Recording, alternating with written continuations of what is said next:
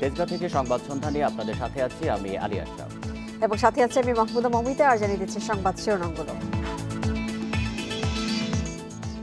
টি-20 সিরিজে ইংল্যান্ডকে white wash করল বাংলাদেশ। মিরপুরের শেষ ম্যাচে 16 রানের জয়।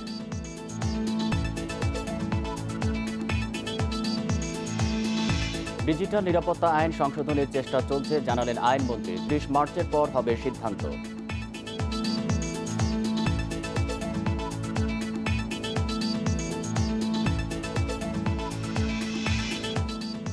এবারের হজ প্যাকেজ অমানবিক, মন্তব্য হাইকোর্টের। খরচ বাড়ার কারণ জেনে কাল আবারও শুনানি।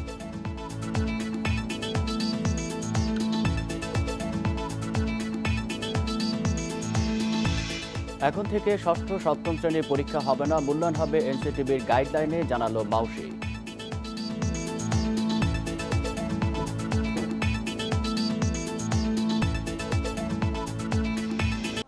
শুনছিলেন শিরোনাম, এবার বিস্তারিত।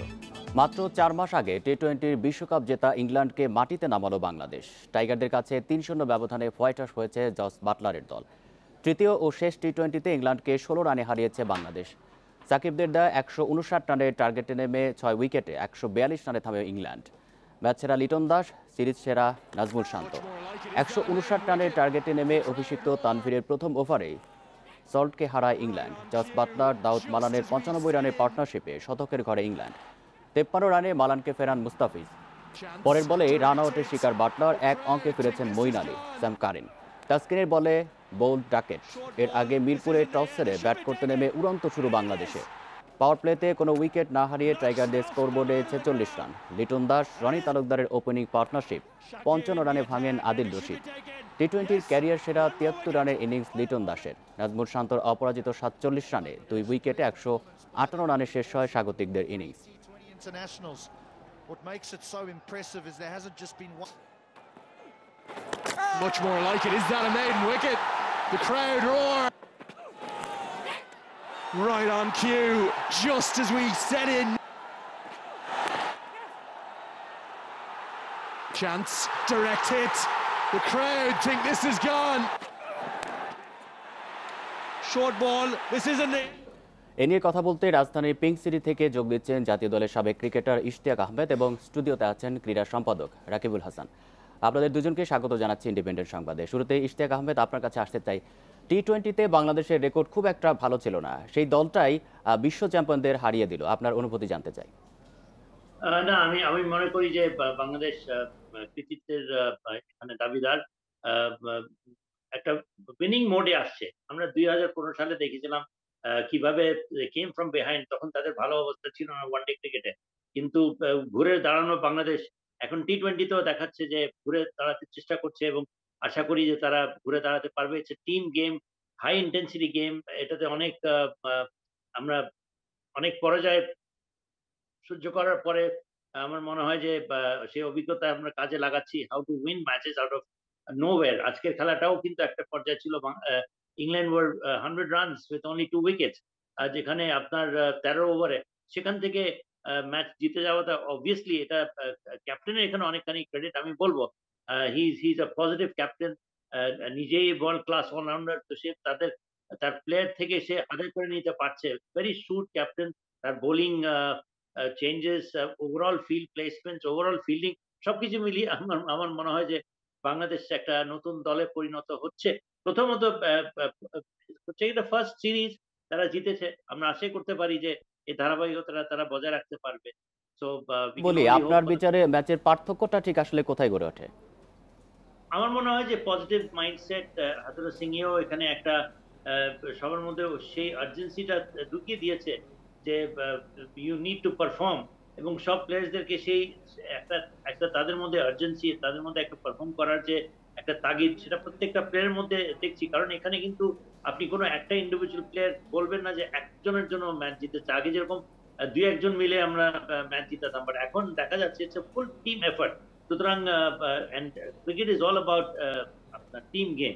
তো সেখানে আমি মনে করি যে সবার যার যে রোল সবাই সেটা পালন করছে। ব্যাটিং হোক, বোলিং হোক, ফিল্ডিং হোক, বোলার হোক, ব্যাটার হোক, ফিল্ডার হোক, সবাই। আমার মনে হয় যে এখানেই একটা চেঞ্জ, বিশাল চেঞ্জ দেখতে পাচ্ছি। এখন সেই ধারাবাহিকতাটা হচ্ছে মেইন জিনিস, যেটা আমাদের সবসময় that is a missing link. I hope that that যে ইজ নট জনাব the case Ishtiaq this Ahmed, time. আপনি থাকবেন, আপনার সাথে আমরা আপনার কাছে আবার আসবো। আমাদের সাথে আছেন ক্রীড়া সম্পাদক রাকিবুল হাসান, আমরা একটু তার কাছে যেতে চাই। এই যে টি-20-র বডি ল্যাঙ্গুয়েজ হঠাৎ করে বদলে যাওয়ার কারণ কি বলে মনে করেন? দেখেন, অনেকগুলো কারণ এখানে হতে পারে। তার মধ্যে সবচেয়ে বড় যে কারণটা, একটা কোচিং প্যানেলে পরিবর্তন হয়েছে। হাতুরা সিংহে বাংলাদেশে আগেও কাজ করেছেন, তার সঙ্গে সবাই পরিচিত যে তিনি কোন স্ট্রাকচারে কাজ করেন, তার পার্সোনালিটি কেমন, এবং তিনি যে ইয়াংদের নিয়ে যে পরীক্ষা নিরীক্ষাটা শুরু করেছেন। এবং এই সিরিজে কিন্তু আপনি দেখেন যে টি-20তে বাংলাদেশ কিছু সাহসী সিদ্ধান্ত নিয়েছে। এবং আজকের ম্যাচেও যদি বলি, তানভীর ইসলামের ডেবু হয়েছে, তাকে দিয়ে প্রথম ওভার করানো হয়েছে এবং প্রথম ওভারেই কিন্তু সাকসেস এসেছে। এর পাশাপাশি লিটন রানে মানে ছিলেন না ঠিক সেভাবে, ছন্দে ছিলেন না, আজকে দারুণ খেলেছেন। মুস্তাফিজকে নিয়ে অনেক বেশি টেনশন ছিল, সেই টেনশনটা আজকে কেটে গেছে। 14 রানে তিনি 1 উইকেট নিয়েছেন, তার 100তম উইকেট টি-20তে। তো সব কিছু মিলে যে সিচুয়েশনটা তৈরি হয়েছে, সেই সিচুয়েশনটা বাংলাদেশ আসলে ক্রিয়েট করেছে। এবং ইংল্যান্ডকে যখন একবার চাপে ফেলা গেছে, সেই চাপটা পুরোপুরি কাজে লাগিয়েছে বাংলাদেশ, এবং এখানেই মূলত এই পার্থক্যগুলো গড়ে উঠেছে এবং দলটা একটা দল হয়ে উঠেছে।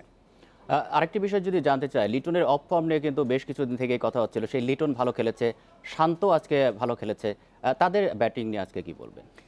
দেখেন, সেই কথাটাই বলছিলাম যে যখন একটা দল ছন্দে থাকে তখন কি হয় যে বড় বড় দুই একজন যদি রানে না থাকে বা ভালো ফর্মে না থাকে, সেটা কিন্তু চোখে পড়ে না। কিন্তু সেই জায়গাগুলো যখন ওই দলটা ফর্মে থাকতে থাকতে যদি তারা কামব্যাক করে, সেটাই একটা বড় দলের লক্ষণ। বাংলাদেশ, আমরা অনেক দিন ধরেই বলছি, বাংলাদেশ এখন ছোট দলের থেকে বেরিয়ে এসেছে অনেক দিন হলো। আবার আপনি পুরোপুরি বড় দলও বলা যায় না, কারণ ধারাবাহিকতার একটা অভাব দেখা যায়। তো সেই জায়গাটার যেহেতু একটা প্রেক্ষাপট, সেই প্রেক্ষাপটটার পরিবর্তনের একটা ইঙ্গিত দেখা যাচ্ছে। এবং খুব অবভিয়াসলি বাংলাদেশ ওয়ানডেতে ভালো খেলে, এটা অনেক দিন ধরেই ভালো খেলছে।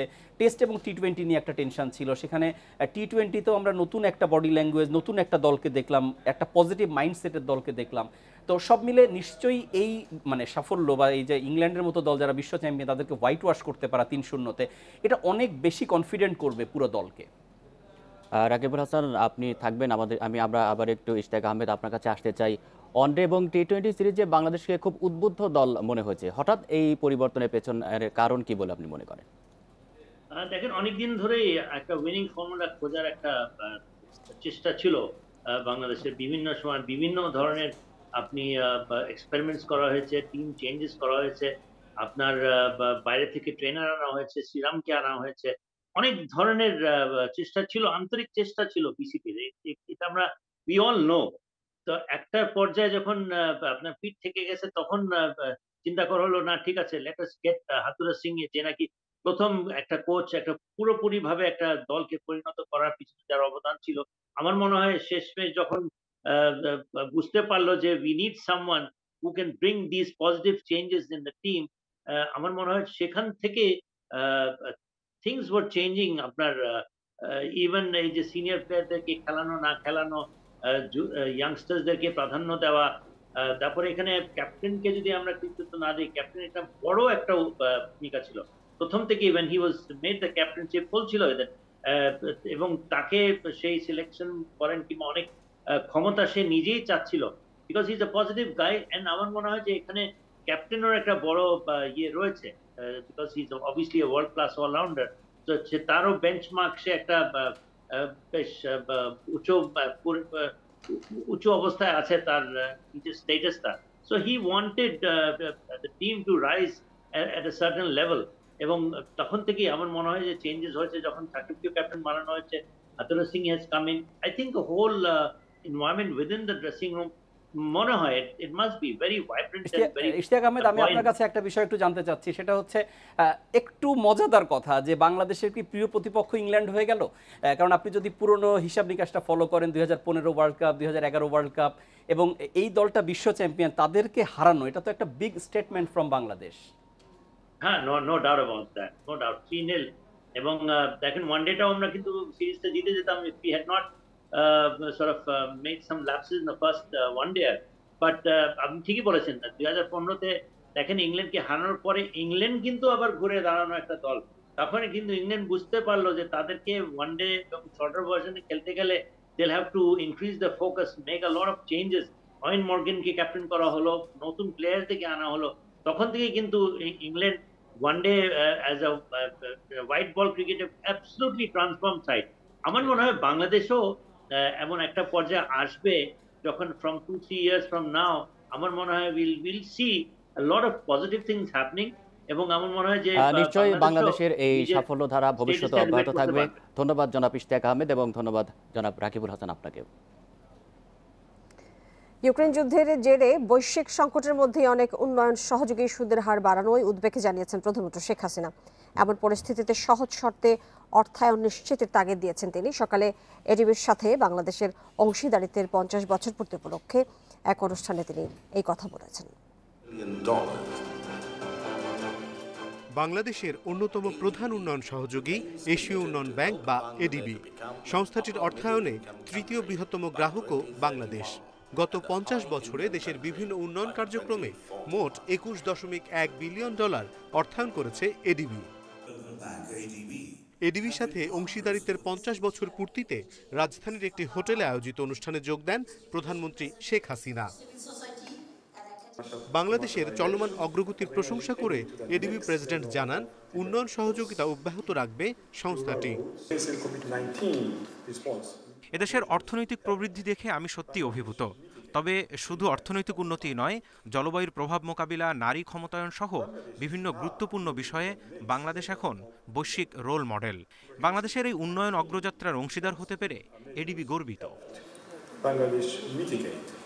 প্রধানমন্ত্রী বলেন, গত 50 বছরে বাংলাদেশের আর্থসামাজিক উন্নয়নে এডিবি গুরুত্বপূর্ণ ভূমিকা রেখেছে। আওয়ামী লীগ সরকারের আমলে দেশে এডিবির অর্থায়ন বেড়েছে বলেও জানান তিনি। উন্নয়নের ধারা অব্যাহত থাকলে 2036 সালের মধ্যে বাংলাদেশ বিশ্বের 24তম বৃহৎ অর্থনীতির দেশ হবে বলেন শেখ হাসিনা। বিগত 1.5 দশকে আমাদের উন্নয়ন প্রচেষ্টা বিশ্ব সম্প্রদায় দ্বারাও স্বীকৃতি অর্জন করেছে। আগামী বছর আমরা 1.5 ট্রিলিয়ন অর্থনীতির মাইল ফলক স্পর্শ করতে যাচ্ছি বলে আমি আশা করি। প্রধানমন্ত্রী বলেন, ইউক্রেন রাশিয়া যুদ্ধ বিশ্বজুড়ে অনিশ্চয়তা তৈরি করেছে এবং দেশের কষ্টার্জিত অর্জন নষ্ট করছে। এমন সংকটময় পরিস্থিতিতে সহজ শর্তে অর্থায়নের আহ্বান জানান তিনি। এই সংকটময় সন্ধিক্ষণে আমরা হতাশার সঙ্গে লক্ষ্য করছি যে অনেক উন্নয়ন অংশীদার সুদের হার বাড়িয়ে দিচ্ছে, যা বেশিরভাগ প্রকল্পের জন্য উন্নয়ন অর্থায়নকে অর্থনৈতিকভাবে অকার্যকর করে তুলছে। বৈশ্বিক অর্থনীতি তার স্বাভাবিক অবস্থানে ফিরে না আসা পর্যন্ত এজন্য সহজ শর্তে অর্থায়ন অব্যাহত রাখা প্রয়োজন। আমরা কারো কাছে কোনো করুণা চাই না, দয়া ভিক্ষা চাই না, আমরা ন্যায্য অধিকার চাই। আগামী দিনগুলোতে বাংলাদেশ এডিবি সম্পর্ক আরও জোরদার হবে বলে আশাবাদ জানান প্রধানমন্ত্রী। অনিমেষ কর, ইন্ডিপেন্ডেন্ট নিউজ, ঢাকা। টি-20 সিরিজে ইংল্যান্ডকে বাংলাদেশ হোয়াইট ওয়াশ করার পর কথা বলছেন বিসিবি সভাপতি নাজমুল হাসান পাপন। আমরা সরাসরি সেখানে চলে যাচ্ছি। ওটাই বলছিলেন যে ইংল্যান্ডকে হোয়াইট ওয়াশ, এটা আসলে চিন্তাই করিনি, আমরা নিজেরাও করিনি।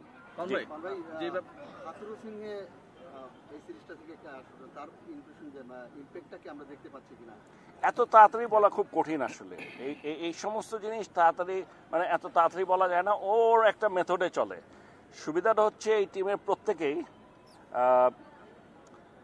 ওই প্ল্যানটা অনুযায়ী চলে, তার সাথে কারো কোনো সমস্যা হয়নি এখন পর্যন্ত আমি শুনেছি। কারণ আমি তো প্রত্যেক খেলার আগের দিন ওদের সাথে বসি, এমনিও খেলা ওদের সাথে। সে স্পেসিফিক কতগুলো প্ল্যান দিয়ে দেয়, ওই প্ল্যানটা তারা ইমপ্লিমেন্ট করছে and they R happy with it. So আমি বলছি যে কিন্তু সে এসেই একটা নতুন কোচ কিছু করে ফেলবে, এটা কিন্তু ভাবাটা ঠিক হবে না। কারণ এখনও সে দেখছে, আমি যেটা বললাম যে সামনে আরও 2টো সিরিজ আছে, ওই 2টা সিরিজেও সে বেশ কিছু খেলোয়াড় দেখবে। এটা ওডিআইতেও হতে পারে, টি-20তেও হতে পারে, আমি জানি না। ও দেখবে, ও দেখার পরে এশিয়া কাপে আমাদের যে দলটা দিব সেটাই হবে আমাদের ফাইনাল স্কোয়াড। এখন তখন বোঝা যাবে যে আসলে ওর সিলেকশনটা কেমন হলো। আমরা এটার মধ্যে ইন্টারফেয়ারই করতে চাই না। আমরা ওকে এই ব্যাপারটা অন্তত ফ্রি হ্যান্ড দিয়েছি, ফ্রিডম দিয়ে দিয়েছি যে captain R coach will decide.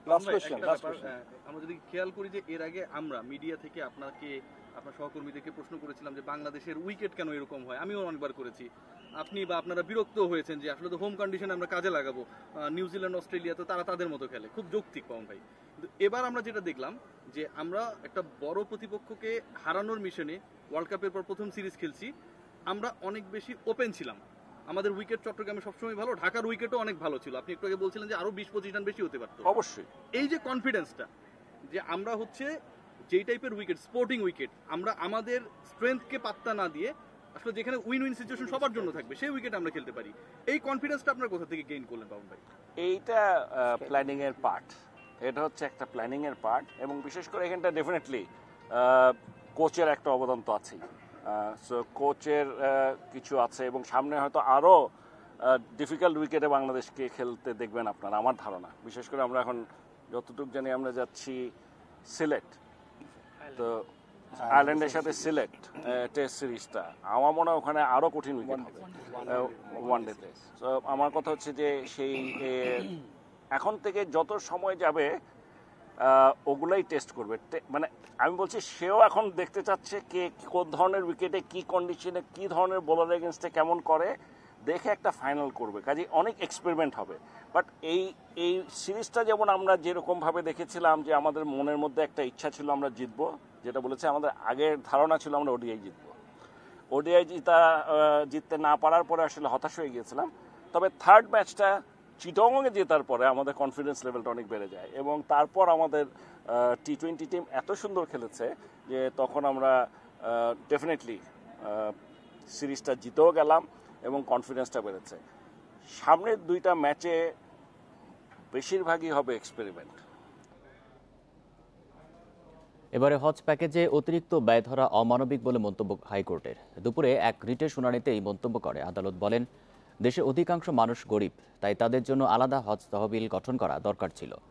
বিচারপতি কে এম কামরুল কাদের ও বিচারপতি মোহাম্মদ আলীর সমন্বয়ে গঠিত বেঞ্চ হজ নিয়ে সরকারের সবশেষ অবস্থা জানানোর নির্দেশ দেন। তারা প্রশ্ন তোলেন, সৌদি এয়ারলাইন্সকে অতিরিক্ত ভাড়া দিয়ে বাংলাদেশের কী লাভ হলো?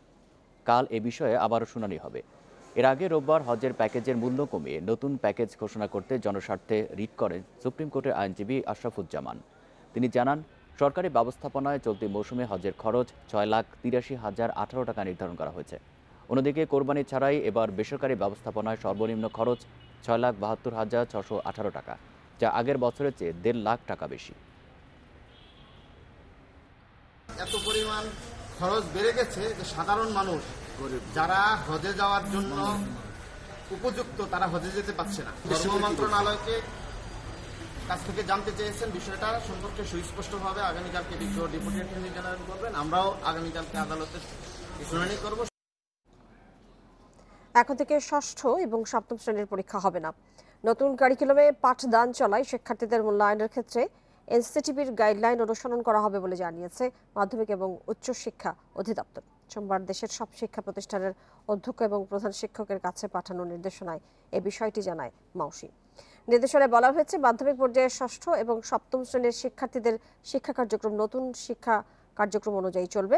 তাদের মূল্যায়নের ক্ষেত্রে প্রচলিত পরীক্ষা বা মডেল টেস্ট হবে না। যেসব বিষয় অনুসরণ করতে হবে তার মধ্যে রয়েছে শিশুদের শিখন শেখানো এবং মূল্যায়ন কার্যক্রমের ক্ষেত্রে এনসিটিভির প্রণীত শিক্ষক সহায়িকা এবং শিক্ষাক্রমের নির্দেশনা। নতুন শিক্ষাক্রম বাস্তবায়নের শিক্ষক, প্রতিষ্ঠান প্রধান, উপজেলা বা থানা মাধ্যমিক শিক্ষা অফিসার, জেলা শিক্ষা অফিসারদের নিয়মিত পরিবীক্ষণ জোরদার করতে হবে।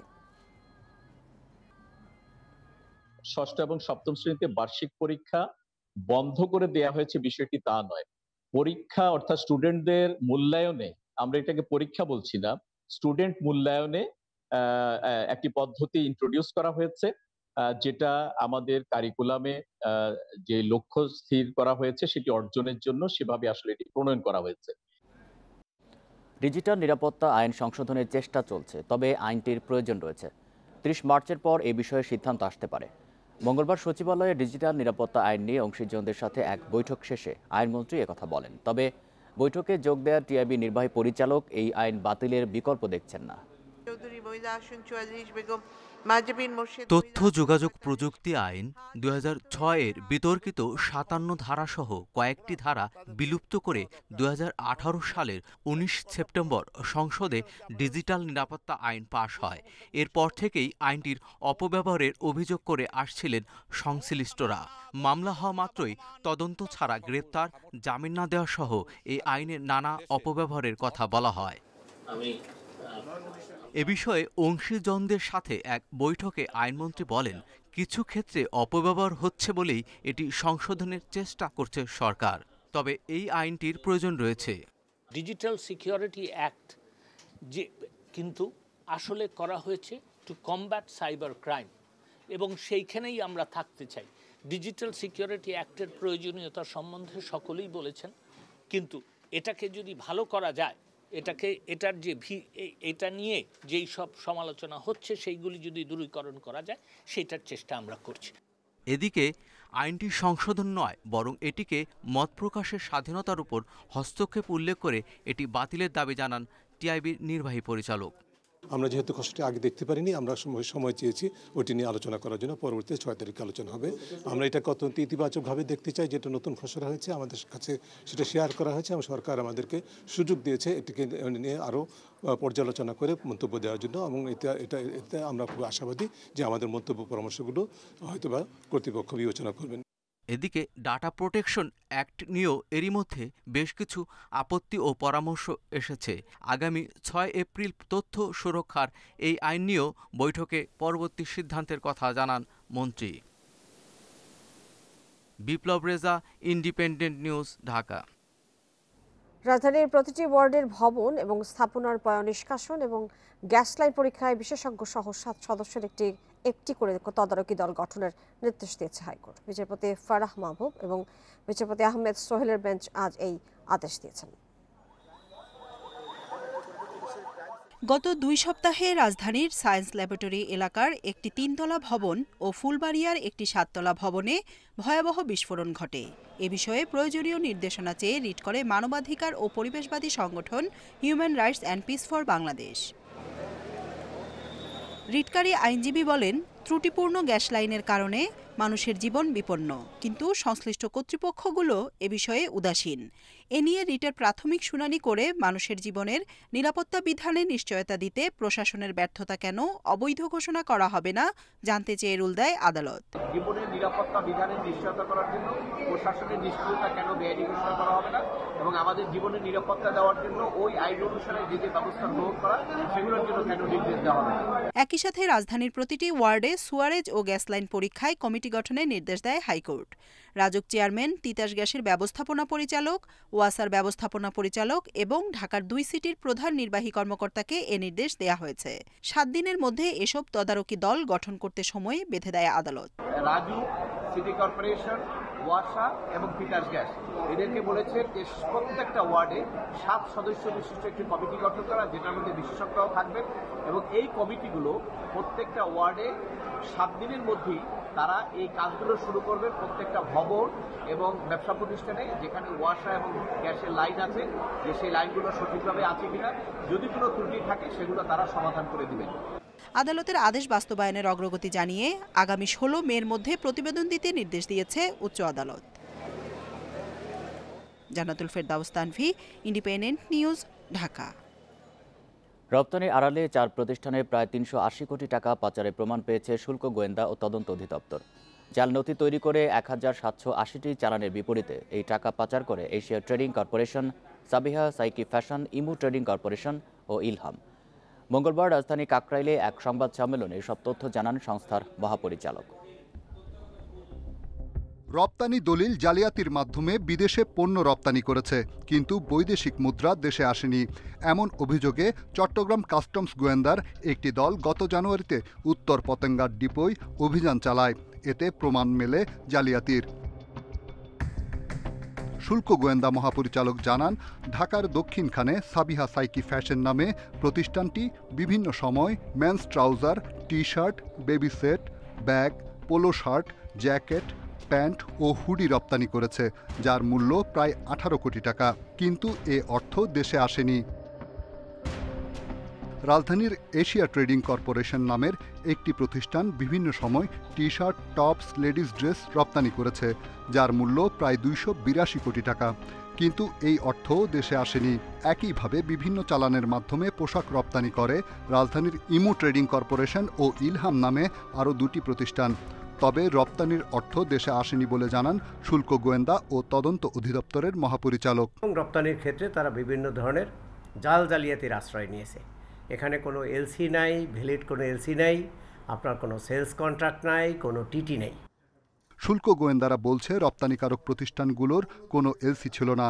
এই 4 প্রতিষ্ঠান একটি সিএনডএফ এজেন্টের যোগসাজশে অন্য রপ্তানিকারক প্রতিষ্ঠানের তথ্য ব্যবহার করেছে বলেও জানান অধিদপ্তরের মহাপরিচালক। 4টা প্রতিষ্ঠানের আপাতত আমাদের যে ফাইন্ডিংস তাতে 18,385 মেট্রিক টন পণ্য অবৈধ প্রক্রিয়ায় বিদেশে রপ্তানি করেছে, যার ঘোষণা মোতাবেক মূল্য হলো 382 কোটি টাকা। তো এখানে আমরা আরেকটু সন্দেহ পোষণ করছি যে এই অ্যাকচুয়াল ভ্যালু হয়তো এর থেকে বেশি হবে। গোয়েন্দারা জানান সংযুক্ত আরব আমিরাত, মালয়েশিয়া, সিঙ্গাপুর, কাতার, যুক্তরাজ্য, সৌদি আরব, নাইজেরিয়ায় এসব অর্থ পাচার করে প্রতিষ্ঠানগুলো। রিশাদ হুদা, ইন্ডিপেন্ডেন্ট নিউজ, ঢাকা।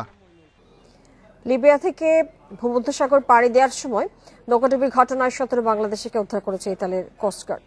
দুর্ঘটনায় নিখোঁজ 30 যাত্রীর মৃত্যু হয়েছে বলে ধারণা করছে স্থানীয় দাতব্য সংস্থা। লিবিয়া থেকে অবৈধ পথে ইতালি যাচ্ছিলেন তারা, জানিয়েছে রয়টার্স। উদ্ধার করা অভিবাসীদের ইতালির সিসিলি দ্বীপের পোজালো শহরে নিয়ে যাওয়া হয়েছে। তারা সবাই বাংলাদেশ থেকে আগত অভিবাসী। ইতালির কোস্টগার্ড জানিয়েছে বৈরী আবহাওয়ায় অভিবাসীদের একটি নৌকা গত রোববার ভূমধ্যসাগরে ডুবে যায়। ওই ঘটনায় 30 অভিবাসী ডুবে গেছে বলে আশঙ্কা করা হচ্ছে। দাতব্য সংস্থা অ্যালার্ম ফোন বলছে ইতালির কোস্টগার্ডের উদ্ধারকারী জাহাজ পাঠানোয় দেরি হয় এত প্রাণহানি ঘটেছে। এর আগে গত 26 ফেব্রুয়ারি অবৈধ পথে ইতালি যাওয়ার সময় ইতালির দক্ষিণাঞ্চল ক্যালাব্রিয়ার কাছে জাহাজডুবির ঘটনায় অন্তত 79 জন অভিবাসীর মৃত্যু হয়েছে। আর এই ছিল আজকের সংবাদ সন্ধ্যায়। ইন্ডিপেন্ডেন্ট টেলিভিশনের সব খবরের আরো বিস্তারিত জানতে চোখ রাখুন ফেসবুক, ইউটিউব এবং টুইটারে। ধন্যবাদ সবাইকে।